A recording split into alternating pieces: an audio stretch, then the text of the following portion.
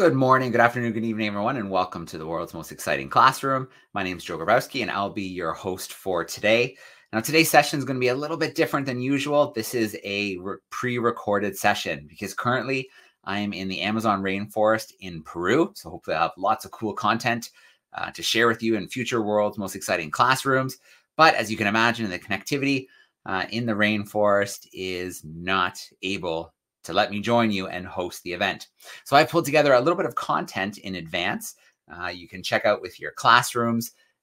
This content will focus on Peru because that is currently where the Usterskalde is right now in Callao. We have our Darwin leaders in the field right now, which is amazing. They're going to have great new conservation projects to work with. They will have amazing footage and conservation learning to share with us as well in future world most exciting classroom events. Okay, so our speaker joining us today is an amazing Peruvian chemical biologist. She's a National Geographic explorer, educator, conservationist, and award-winning artist. Her name is Rosa Vasquez Espinoza. So she founded the project Micro Amazon that explores the microscopic universe of extreme environments and unique animals in the Amazon rainforest. And she's doing this to look for new molecules and new enzymes that might be helpful in green chemistry and medicine. She's also been exploring a region known as the Boiling River, which is a roughly 4-mile stretch of water flowing through Peru's rainforest. It can reach as high as 200 degrees Fahrenheit. That means if you're an animal that falls in, you are toast, you are cooked, you are boiled. The river has long been the stuff of legend. It was even dismissed by many in Peru as a non-existent river. So she's been documenting what extreme creatures can live in and around these dangerous waters as well. So let's do it. Let's jump into the recorded event and let's meet Rosa. Thank you so much, everyone, for making the time to be here with us today. I am always deeply excited to talk with classrooms because I think really that's where a lot of the inspiration came to me personally for the work that I do today. So I'll guide you a little bit more about, to learn more about my own story and background, how I became a National Geographic explorer and a scientist, and a bit more on the current work we are doing. I'm actually heading to the Amazon rainforest in just a few days for my next expedition. So I'm going to go ahead and share my screen. Give me just 1 second here. And is that okay, Joe? Can everybody see it? Looks good, Rosa. Lovely. So my path, it's a little bit unconventional, and I'm very excited to share it with you. And my work as a doctor in chemical biology focuses on amplifying hidden worlds within the Amazon jungle. Typically, when we think about the Amazon rainforest, you may think about such a remote and exotic place filled with dangerous anacondas and perhaps flesh-eating flowers and all these larger biodiversity organisms that are beautiful and exotic and important to know about. But so often we miss on these smaller worlds that are equally important to maintain the ecosystem of the Amazon rainforest and to even understand it fully. And those are the worlds that I like to focus on through science as well as through storytelling. And the reason why I became interested to begin with in this topic, I really think it's because of my origins, my family, and the classrooms that I was a part of.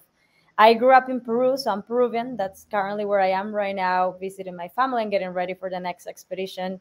And my family came from different parts of the country. Some came from the Andes, the high mountains. Some came from the jungle. Some came from the city. So I was raised amongst these different environments. I went to school in the city, and I would spend the summers in the Andes helping harvest potatoes, or spend some summers traversing through the Amazon River in these small boats known as peque peque. As you can see in the photo there, they get their name of peque peque because of the sound they make while they are moving the little motor and going through the water, like peque peque. So to me, that you used to feel like a Disneyland experience. It just felt like unlimited playtime to really unleash creativity. And little did I know that looking back now, that connection that I had constantly with nature really inspired a lot of the questions that I had while growing up. How do plants work? How do nature work? And I do have to attribute a lot of that to my grandmother, who was a traditional healer in her community in the Andes. They had very limited access to Western medicine, hospitals, and even medical doctors. And so she, among a few other elderly people in the community, took it upon themselves to be the ones that transfer some of the knowledge they had received from previous generations, from their grandparents, and etc., to be able to provide some cures for when people were feeling sick. And all of these knowledges my grandma took from the mountains to the city whenever they moved back, where I grew up. And so she developed a small natural pharmacy in our backyard where I was raised. So every day after school, I would spend the whole afternoon with my grandmother, and I would just follow her around everywhere. I was just literally behind her every single step, telling her everything I thought about, asking her all the questions I had. And amongst those, I was just very curious as to how is it possible that plants have some sort of medicinal power. To me, that just sounded like magic. And she used to prepare her herbal medicines around me and show me a little bit. But because she never had the chance to go to school, she told me, well, I know the empirical aspect, I know the cultural context. However, for you to understand the actual biology and chemistry, you go become a doctor and learn about it and then tell me. And so that's what I did. At the time, there were not many opportunities to study science in Peru, so I applied to the US. And before I continue a bit more on my story, I do want to pause to give this really cool example that I think even further exemplifies what made me so excited to join this field on natural products and nature. And it's an example I learned in school, through one of our textbooks from the Pacific Yew Tree. So in around 1950s, 1960s, the United States made a call to try to find new ways to cure cancer. They had been working very hard on the laboratory to try to look for new synthetic solutions, new medicines that they could be building to try to tackle more difficult cancers to treat. However, they were really not getting the results that they were looking for. So then they thought, could we go back to nature and try to get some of the solutions there? And so they made a giant call, and they partnered with the Department of Agriculture to be able to go and look for natural species, plants, animals, sediments, to try to find anything that may give them a clue to develop a new medicine for cancer. And after a lot of search, I think they searched over 800 natural species, they found this tree, Pacific Yew Tree, that has this blood-like dark red resin color in the bark. And after studying the different chemical components and genetic components of this bark, they learned that there was one key molecule known as taxol that could help kill cancer cells. And thus, by adding a few more years of research and studies, they were able to develop a medicine that is still used to date to treat different type of tumor forming cancers. So they were able to go back to nature, look for a solution, apply a lot of science in between in order to be able to find a solution for humans in a more sustainable way as well. And so I would be learning this type of classes, this type of stories in the classroom. And so I was fascinated to dive a bit deeper in what my grandmother was telling me at the time. So then that kind of triggered some questions in my mind as to what are the type of chemistry that are in the plants in my own backyard. And through trips that I took to the Amazon jungle at the time with school, I started to continue asking the same questions. What do we know at this almost invisible microscopic genetic chemical level of the Amazon jungle? And I realized that there was some things that were known, but a lot more that weren't.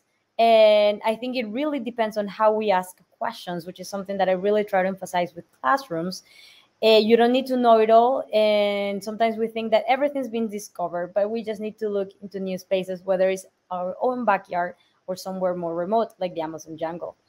So with that, I decided to pursue a career in science, specifically in an area that is known as chemical biology. So I pursue an undergrad in biology and chemistry, and then decided to pursue a 5-year PhD at the University of Michigan in chemical biology to be able to learn how to conduct this type of investigation in the laboratory, how these type of things work. And in that process, I became a National Geographic explorer, as I had a deep interest in connecting all my scientific work with conservation-driven actions, as well as with being able to tell stories from the field, which is what I get to do now. And in all of these talks so far, I haven't told you so that I actually started as an artist. So I used to be fascinated by our world, still am, and I became a professional dancer for a few years. I was really deeply into folkloric and in cultural dances, did some competitions and teaching, and I like to highlight that because I think we often forget that when we go deep into a topic, we think, oh, if you have any other hobbies, then you're going to get distracted or your work is not going to be as impactful as it could be. But I tend to disagree with that because I think the different curiosities that we have and that we get to explore, especially as kids and as we grow up, are really what ends up making us unique and approaching our work in a unique way. And by being able to dedicate some of my time and my passion to dance, that really made me think very creatively about the work that I want to do. And I apply this type of visual and movement creation into the storytelling projects that I create and use to communicate the science that I do. And so today I'll tell you two very brief stories, one on Amazonian stingless bees and one on a river that quite literally boils in the Amazon rainforest. And first I'm going to play this video.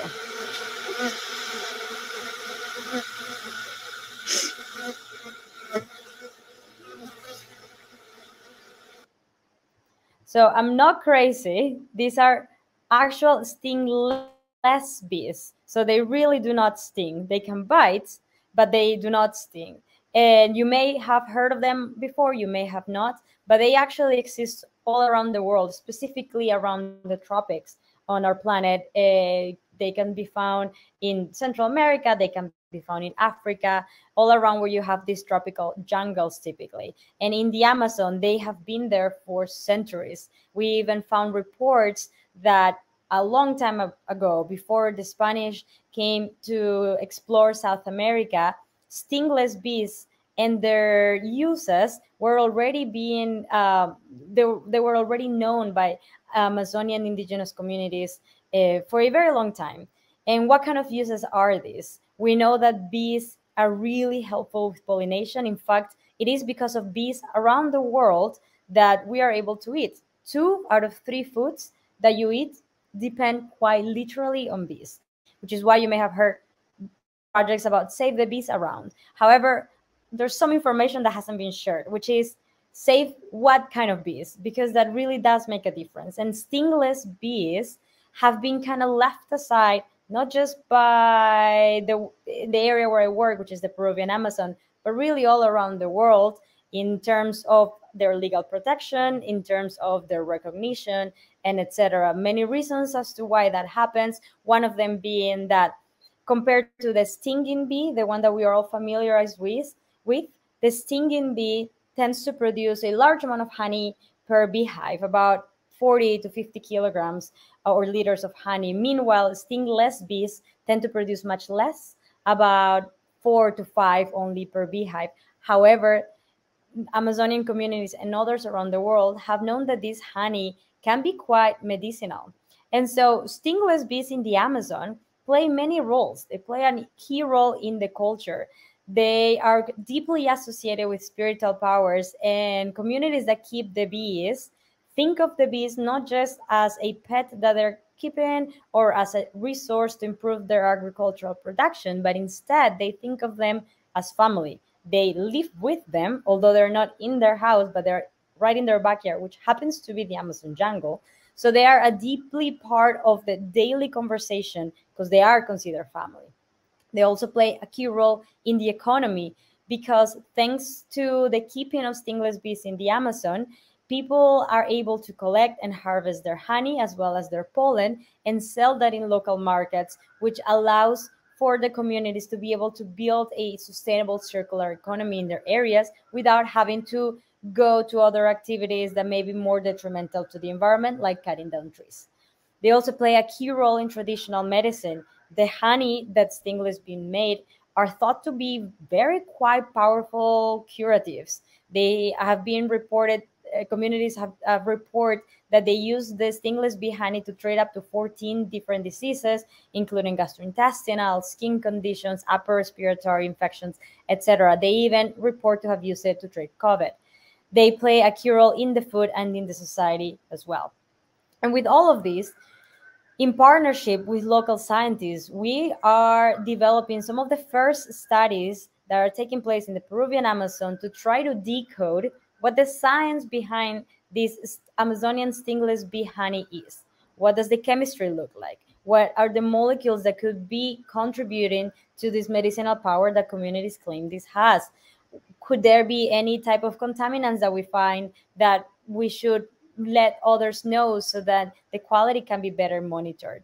And we have found a few different things so far that we're currently in the process of publishing, which is we have found different plant-derived natural dyes and flavor molecules, which makes sense. The bees go to the different plants, flowers, and trees around it, feed on the nectar, and most likely are transporting those molecules back into the honey. Depending on the bee species that makes these medicinal honeys, the honey ends up adopting different colors. Perhaps in the supermarket, we are used to seeing a very thick type of dense yellowish type of color honey. However, in the Amazon, we can find reddish, orangey type of tones, even kind of dark black tones of honey. And they all depend on the type of flowers and trees that surround the bee ecosystem at the time. So it's quite fascinating how flexible these bees are to really eat and adapt to what is around them.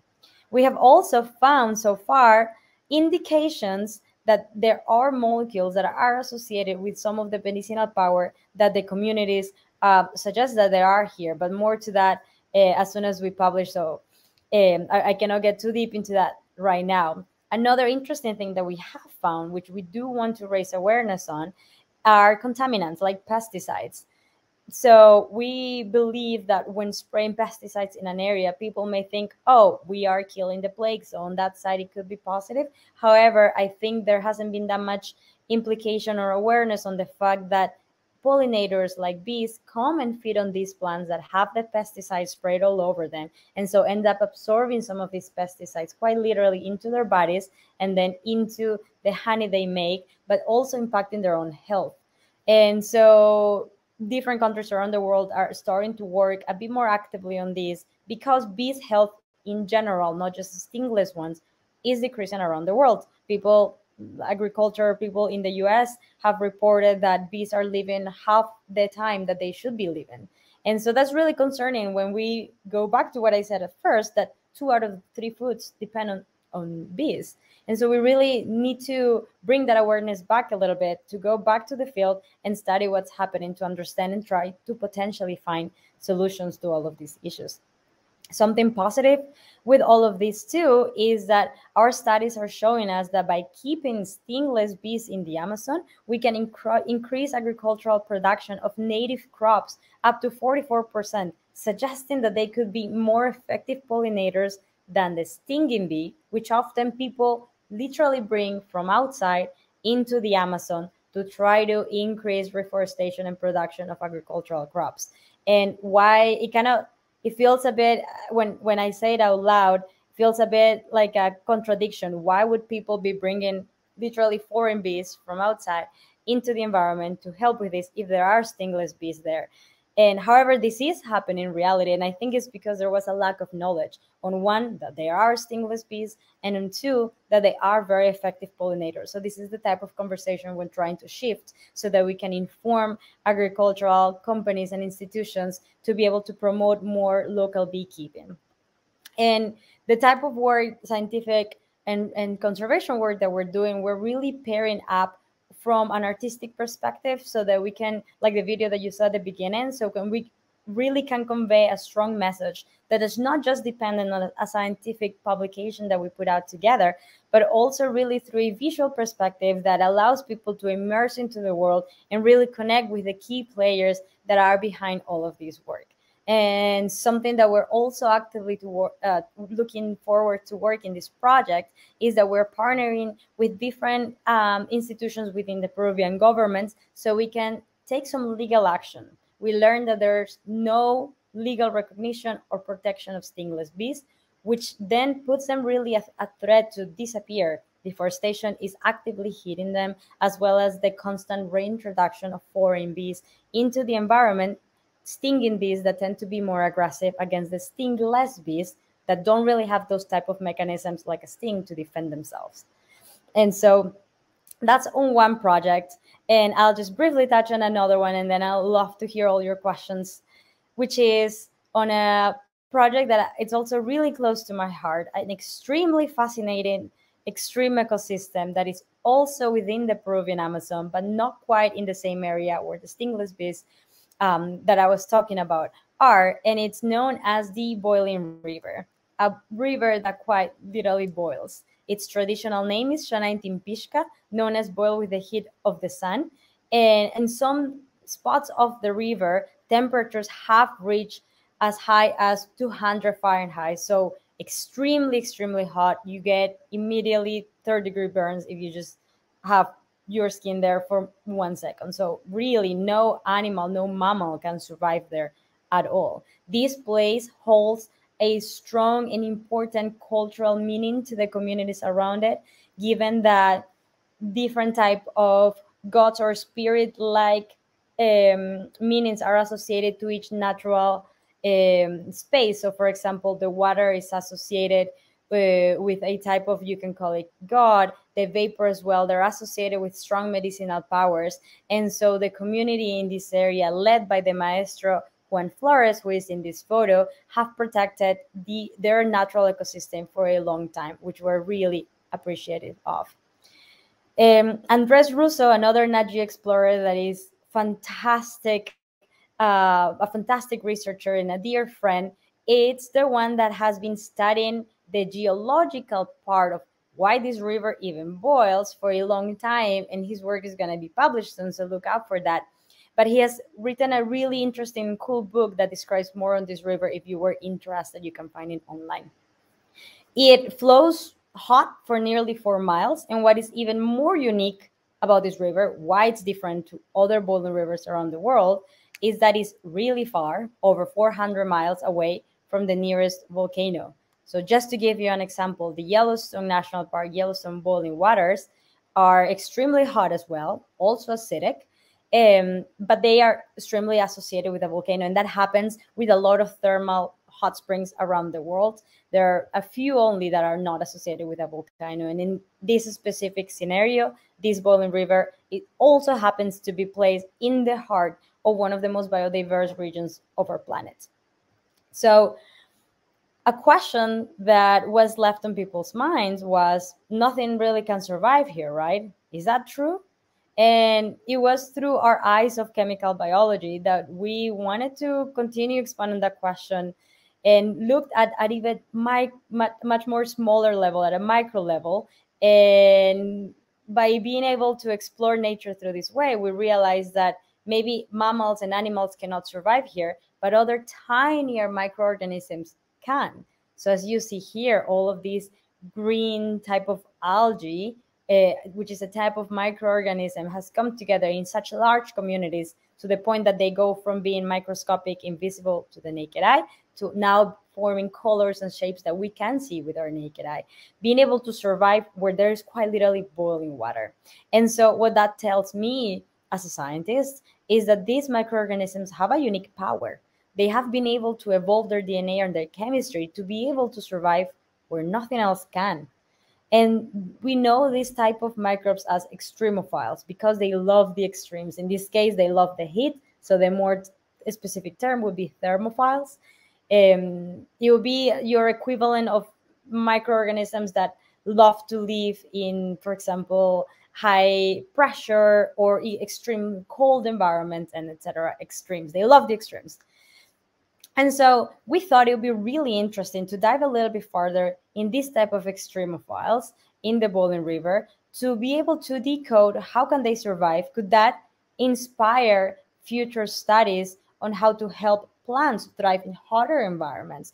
Could we be learning perhaps about their chemistry in order to access new solutions for the planet, for bioremediation, climate environments that are polluted from oil, for example, or even being able to access new medicines? And so it is sponsored by a grant through National Geographic. We were able to put together a team of really fantastic researchers and artists to go and explore the river from a multidisciplinary perspective and collect samples from your hottest spots to some of the cooler ones, because it does eventually cool down, in order to explore what the microbial composition it is, what kind of microbes are here, what can they tell us, what can we learn about it. And we are really close to getting this work out there. So hopefully I can come back to talk to you guys when that is out there. But we are creating a website that is going to be free to access for everyone, bilingual, so you can explore the river with us, per se, and see the photos that we took at the macro level, the macroscopic level, as well as this microscopic level, and see some of the results that we have found along the way. This was an extremely interesting experience as an explorer because it is an extreme location. So we do have to be super aware about safety at all times.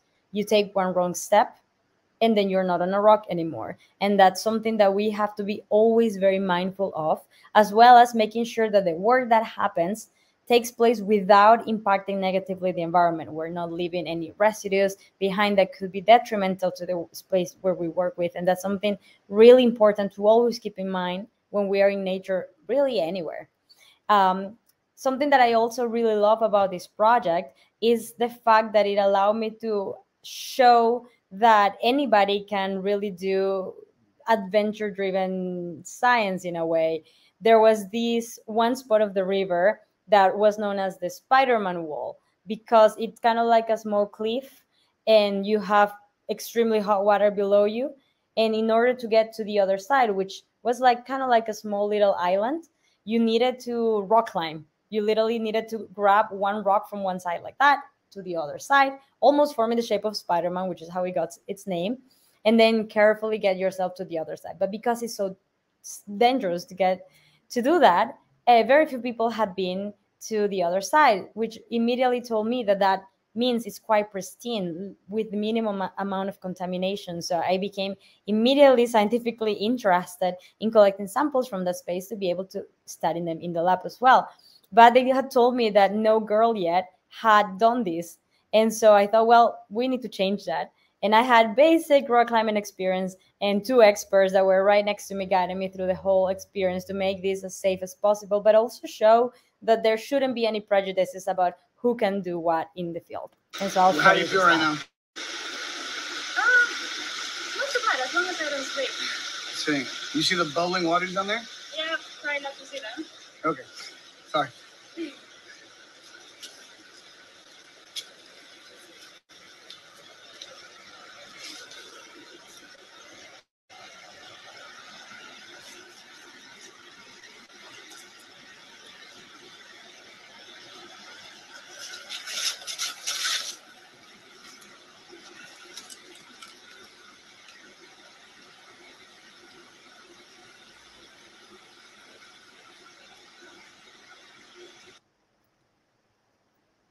And so my mom was really mad that I did that, but everything was fine. We did it very safely and very cautiously. But it was just really exciting to be able to show that anybody can do that type of exploration as well.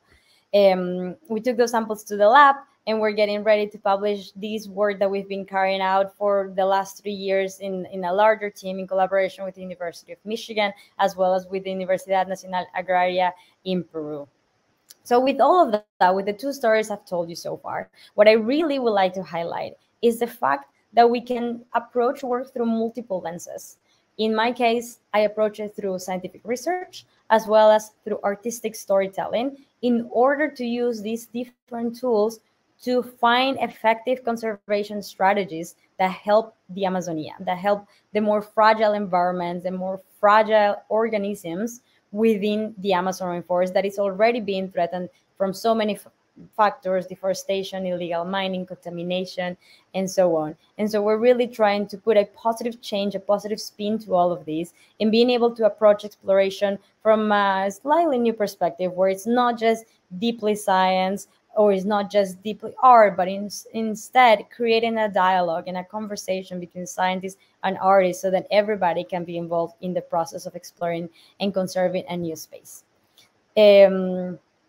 I'm always excited to connect with classrooms, as I say in the beginning, because I really think that's where we get a lot of the sparks, even if it's just one talk you see one day or one book you read one day. And so I encourage you to go and explore your own backyard, your own spaces. If you live in a city, any type of connection you can get to nature, even if it's seeing some of the birds, look at the smaller level as well, because that's where a lot of the magic can happen.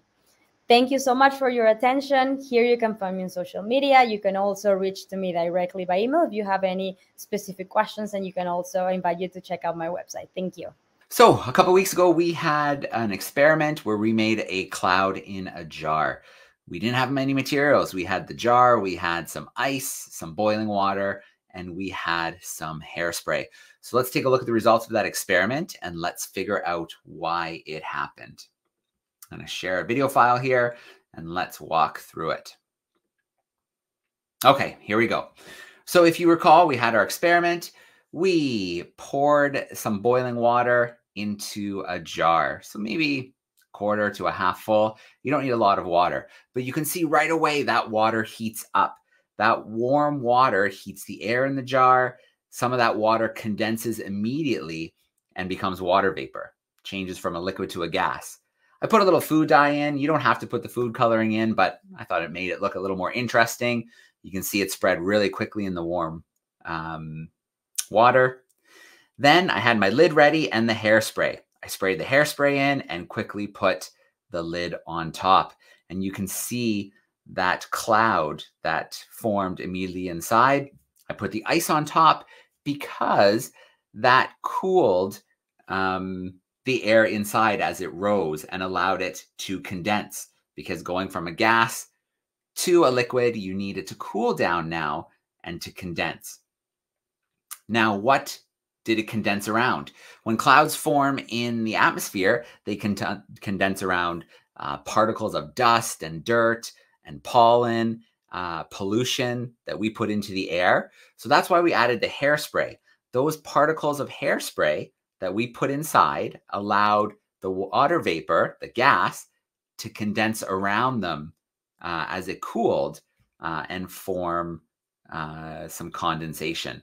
So that is what we had happening in our Make a Cloud experiment. We had the water vapor formed by the boiling water. We cooled it so it could condense around the hairspray particles, just like what is happening in the real world. When clouds are formed, when the warm air rises, the water vapor, it cools and condenses around particles in our atmosphere. So here we go. I'm trying it one more time here just to see. Again, water vapor. It cools when it reaches the top where the ice is, and it condenses around those hairspray molecules. That's why we get that cloud in the jar.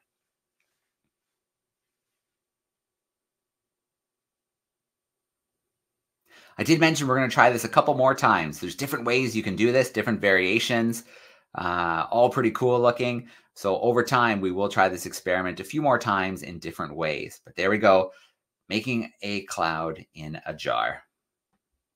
Okay, well, thanks everyone for joining us for the World's Most Exciting Classroom. This was actually our 30th World's Most Exciting Classroom. By the time all is said and done, in July 2025, we'll have done over 100 of these live connections for classrooms all over the world. We'll talk to amazing speakers all over the world, connected in amazing places from the ship and the field. Tons of experiments, curiosities, prizes given out. Yeah, the World's Most Exciting Classroom is a busy place.